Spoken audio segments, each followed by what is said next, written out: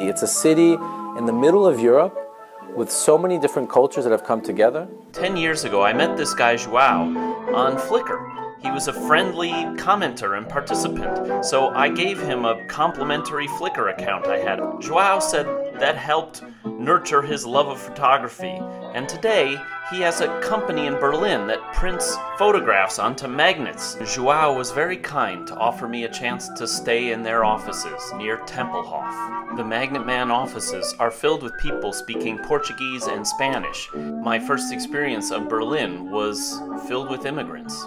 You can be walking the street, you'll be in an area where everyone's speaking Turkish, you'll be on the street there, it's all Spanish people or just English, and it's really cosmopolitan.